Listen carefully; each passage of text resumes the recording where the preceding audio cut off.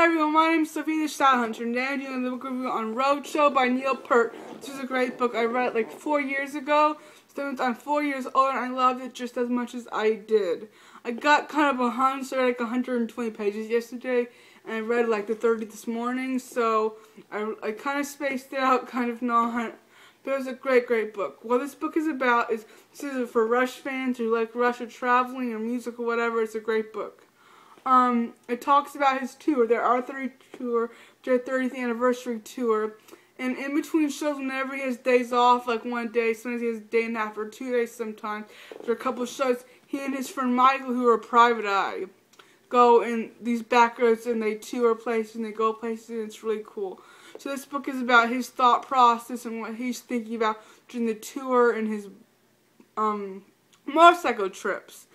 And it also talks about a little bit about what he went through when he lost his family, which is in another book called Ghost Riders. So if you want to check that out. That is a good one too. So anyway, it goes show by like how he got there and everything, because they do sound check every night. And what happens is after every show, he runs off and gets on his bus. And the next day, he and his Michael go off in their BMW motorcycles, and they travel. And they stay in a hotel, and they gotta get to next venue for sound check at the same time every night. Which he's never missed one in his like 40-something years ago. So that's amazing. And he's a great musician and a great writer, and it was a great book. I loved it. He's a really talented writer, and the band is amazing as well. They're a great band. And this just really shows all the hard work and effort it puts into it. At the end, he talked about how tired he was, how he didn't want to pick up another drumstick for months. He didn't want to do anything. So I can completely understand that. I mean, he turned 52 during this tour, and he is in his 60s now. So, and all of them are in their 60s, and they're just really talented men. Especially at their age. They love what they do, they love each other, they're not sick of each other, they found a way to work well together, and they love creating and being together.